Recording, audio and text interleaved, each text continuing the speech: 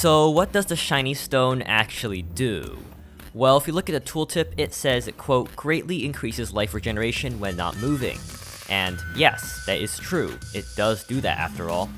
However, you might not know that it does a little bit more than just that.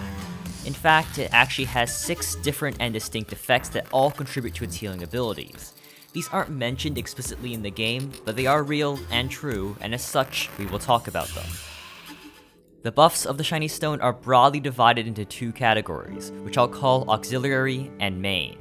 The auxiliary buffs are little bonuses the stone gives when you're standing still, while main buffs are the buffs that make the shiny stone the shiny stone. Both of these categories of buffs are activated as soon as you stop moving and stop firing your weapon. The first auxiliary effect of the shiny stone is a mitigation of debuff damage.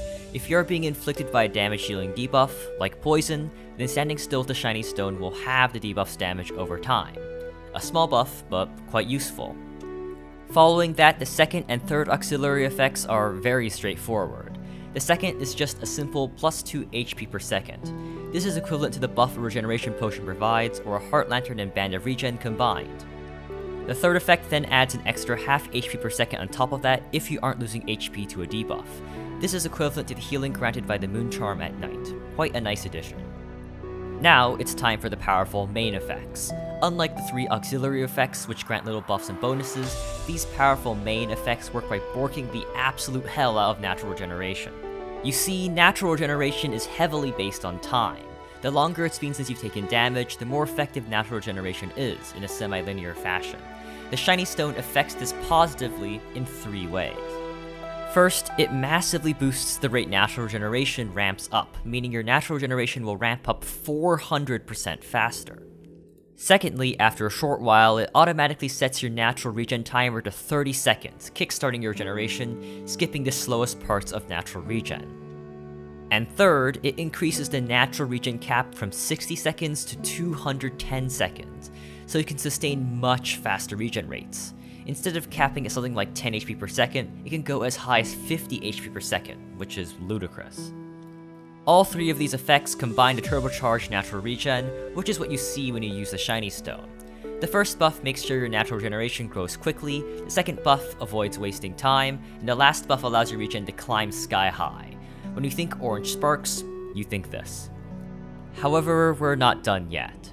Aside from those 5 effects, the shiny stone has 2 others too. These are unique in that they apply only when the user is moving or firing, not the opposite. That's right, the shiny stone actually does stuff when you're moving too. Granted, you'll be forgiven for not noticing as these effects are barely noticeable, but still, they do exist.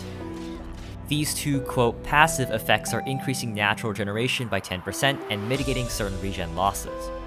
The first natural regen buff is pretty simple. It's just a straight multiplicative 10% buff to natural regen. That's it. The second buff is a bit more complicated. You see, on expert mode, natural regeneration is actually halved if you don't have any of the food buffs active. Feral Bite also does the same thing if you have the debuff active too. What the shiny stone does in these cases is that it lessens their penalties by 25%. That is, instead of having your natural regeneration, it reduces it by 25% instead. These 2 buffs are perhaps the most unnoticeable buffs in the entire game. They affect one of the most transparent mechanics in the game only in specific scenarios and only by a slight amount. Sometimes I wonder why these passive buffs were added, but I'm not complaining. So those are the 8 separate effects of the shiny stone. It probably does quite a bit more than you thought it did. Unfortunately, it's still not enough to make the shiny stone a good accessory. Regenerating while having to stand still, not fire, and not get hit is just terrible for boss fights where you move, shoot, and often get hit. There's no way around that. To me, though, it still is one of the more interesting expert mode accessories. Maybe in 1.4.5, they'll redeem it to be somewhat useful. Hello, if you enjoy my content, consider subscribing, as only about a quarter of you are. Related videos are on the left and right. Either way though, thank you for watching, and good day, and goodbye. See you next week.